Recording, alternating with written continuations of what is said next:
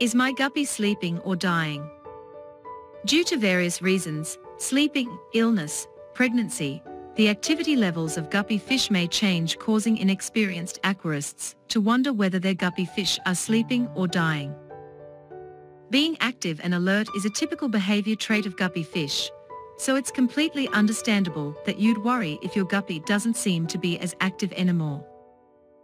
To help you decide if your guppy fish is sick, dying, or just simply sleeping, I'm going to discuss how to identify sick guppy fish, how guppies behave when they're sleeping, and what to do if your guppy is dying or already dead. Guppy fish sleeping behavior. You may be surprised to find out that guppy fish do indeed rest at night. Because they are diurnal fish, their sleeping pattern is like that of humans in the sense that they are active and awake during the day, and rest during the night. This is the reason why aquarists recommend shutting off your aquarium lights at night and follow natural day-night patterns to allow guppy fish to rest during the night. It's unclear why guppies require sleep and how much of it is actually needed for them, but it's theoreticized that they require rest to conserve energy and recover. So, how can you tell if your guppy is sleeping? Normally, if guppy fish are healthy and happy, you won't see them hiding in the aquarium or being motionless, unless it's nighttime.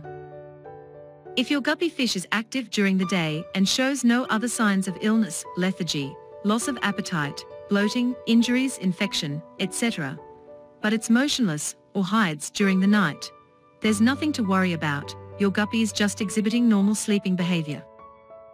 As the night sets in and you turn off your aquarium lights, you'll notice that your guppy becomes motionless. It may float above the gravel, or next to the plants in your tank. Their breathing may slow down and they may seem a bit discolored. Don't worry, colors will come back as soon as you switch on the lights again. Guppies don't move around while resting, although you may notice slight twitches or so, but nothing too obvious. If you notice all these during the night and your fish behaves normally and it's active during the day, then everything is as it should be. The same cannot be said if the same behavior happens during broad daylight. When guppy fish lay motionless at the bottom of the tank, there's usually something else going on. Identifying sick guppy fish. As I mentioned, a guppy fish that floats in the aquarium or that's motionless during the day is most probably not sleeping. In fact, chances are high that she's either sick or pregnant.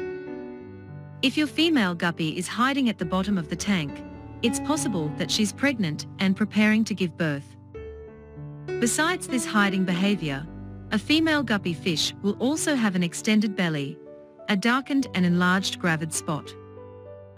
But what if it's a male guppy that's hiding at the bottom of the tank in daylight?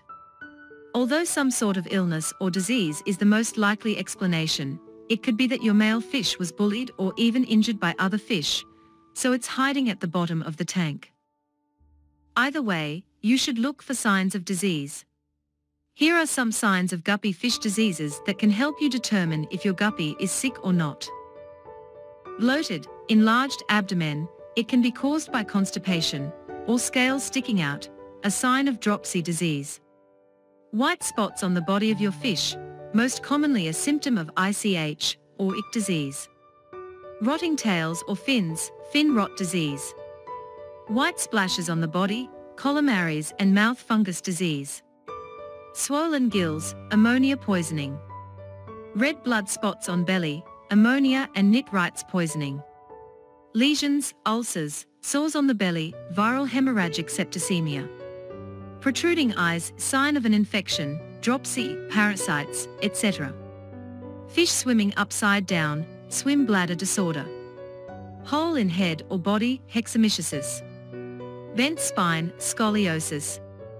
Hollow belly, ulcers on body, fin rot, discoloration, fish TB. As you can see, there are many diseases affecting guppies. Therefore, I encourage you to familiarize yourself with the most common guppy diseases and remedies to know what to do in case your guppies get sick. What to do with dying guppy fish. Depending on the disease affecting your guppy, you can try the recommended treatment for the specific illness your guppy has, or, if it's an incurable disease, you must consider euthanasia. Either way, if you notice a sick fish in your aquarium, remove it immediately and place it in a hospital tank for further diagnosis and treatment. It's important to act fast and quarantine sick or dying fish to avoid the spread of the disease to other fish in your aquarium. Depending on the type of the disease, you'll need to apply treatment not only in the hospital tank, but also in the home aquarium. Fish euthanasia can be a heart-wrenching moment, but it's better than leaving your fish to needlessly suffer. There are various methods to euthanize fish, but only 2 of these involve minimal suffering: the clove oil method and the stun and stab method. Both are recognized as humane ways to end the suffering of your fish. The clove oil method requires you to first add a clove oil mixture in recipient that can hold a gallon or so of water, which will act as an anesthetic. Then by increasing the dose you can induce hypoxia and put down your fish. The stun and stab method is a bit more gruesome and not for the faint of heart, but it's still a fast and efficient way to humanely put down your fish. It involves hitting the head of the fish with a blunt object, then stabbing the brain of the fish, which will kill it instantly. If your guppy is suffering from an incurable disease, or the disease has progressed too far, and it's no longer reversible, and your fish is suffering, euthanasia is the most humane way to deal with a dying fish. Do guppy fish sleep upside down? I mentioned that if you notice a guppy fish swimming upside down, the issue is probably a swim bladder disorder or infection. If your guppy fish appears to be sleeping upside down, it's probably already dead or very close to dying. You can try to diagnose the problem: is it bad water conditions, or a swim bladder malfunction, and perform a major water change, or administer medication to see if it helps. Unfortunately, if your fish is motionless and floating upside down in the aquarium, it's probably already dead, in which case you should immediately remove it from the aquarium and dispose of it. How to dispose of dead guppy fish? There are multiple ways you can dispose of a dead guppy fish. However, some methods are better than others.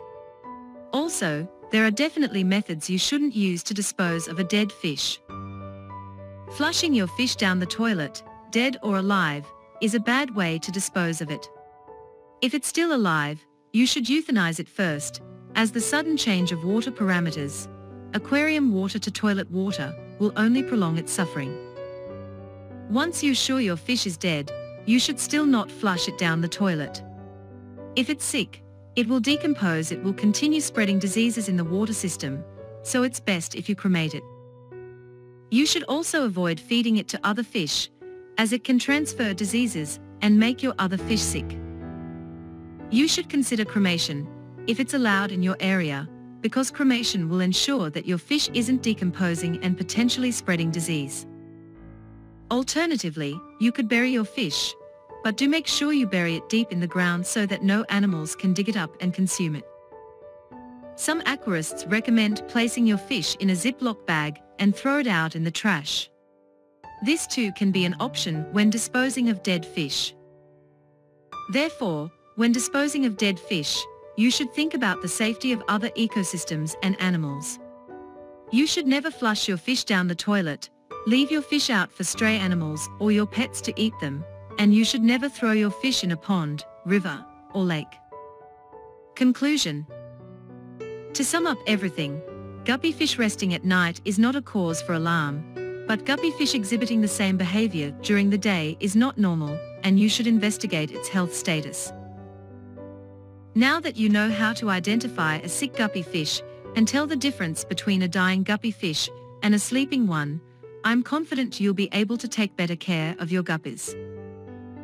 I hope this video can serve as a good basis for you to do further research on the diseases that can affect guppy fish and the behavioral changes that are normal, e.g. hiding while preparing to give birth, and those that are not.